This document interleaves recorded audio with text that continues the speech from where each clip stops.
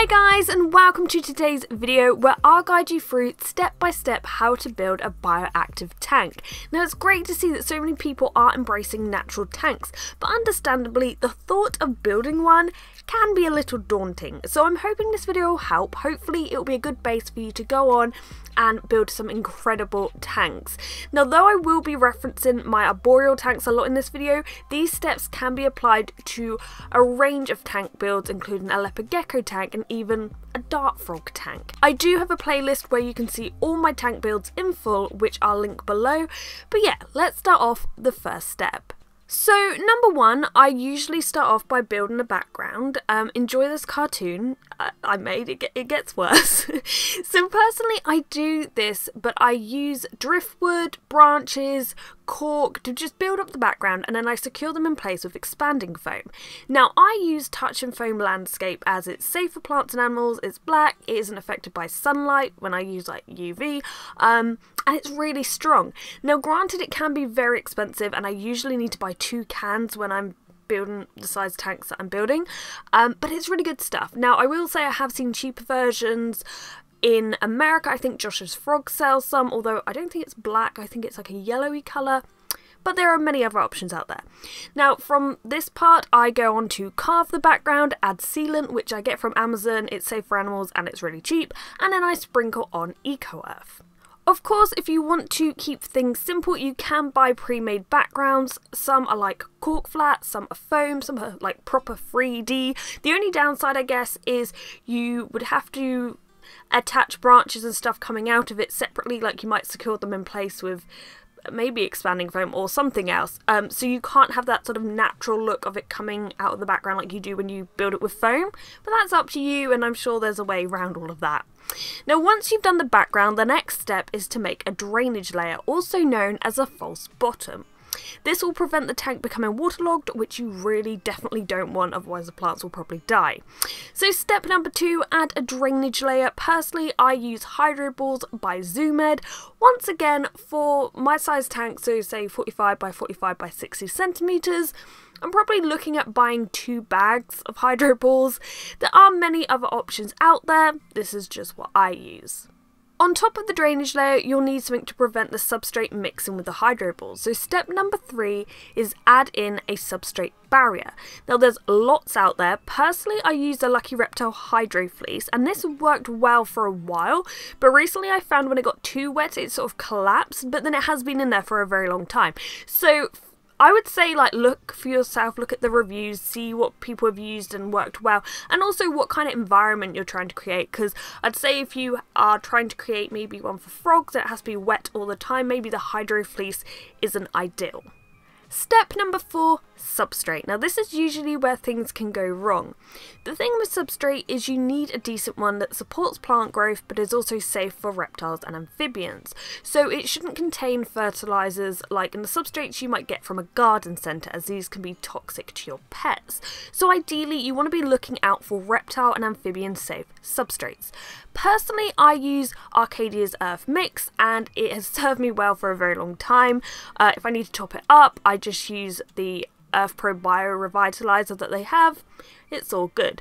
But as I said, there are lots of different options out there. I know like Josh's Frogs and the Bio Dude in the US, for example.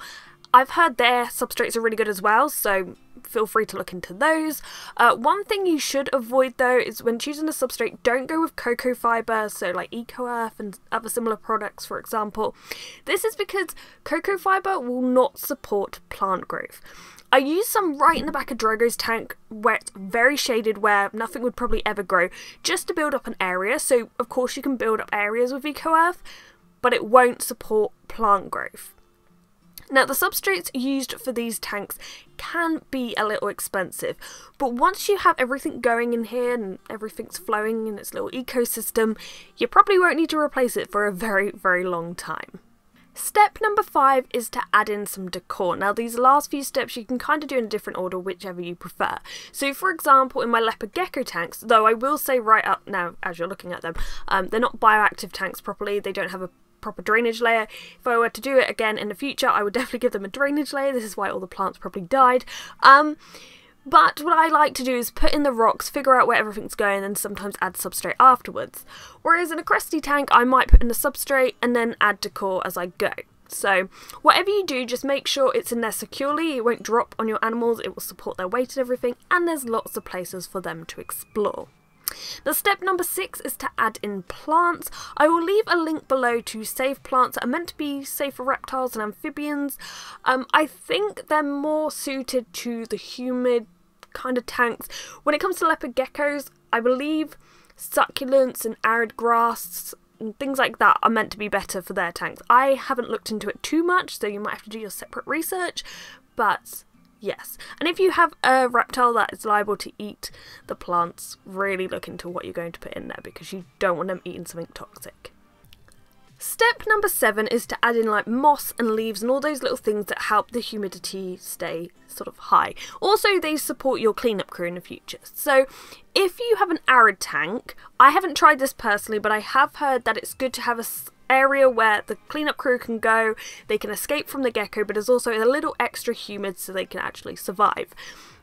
So as I haven't tried that myself, I will mainly be referencing what I've done in my Cresty and Chihuahua tanks, but basically I usually mix up some of the moss in the soil, sometimes I leave it on top. I have also recently started using leaves. They will break down over time, they'll create a more fertile area so the plants will flourish, but not only that, they will create a barrier between your gecko or whatever animal you have and the cleanup crew. So if you think your animal will go ahead and eat its cleanup crew, try to use leaves so they can at least escape. Step number 8, of course, you need a growth light. So for me, I use the Arcadia Jungle Dawn. I have had this for absolutely ages. You don't have to replace it like you do with a UV light. It's definitely worth the money. But once again, there's lots and lots of different options out there. The ones that I would probably say to avoid are the ones with red and blue chips, just because this is really old, outdated technology that not only isn't very effective, but also usually leaves your tank looking an odd purple colour. So try to avoid those. Now, step 9 is of course adding your animal, but ideally I would say to wait a little while between planting your tank and adding in your animal, just because you want your plants to get established. You know, some can die of transplant shock, some just don't do well in terrarium environments, so ideally wait a little while before you add an animal. If I'm going to be honest, I've pretty much always planted a tank and then be like, move in, you can move in. I think apart from my Chihuahua, because I think I had the tank set up before I got him. But ideally just leave your plants to settle in before putting in your animal. And the final step, once again, you want to wait a little while before you do this, but step number 10 is to add in the cleanup crew.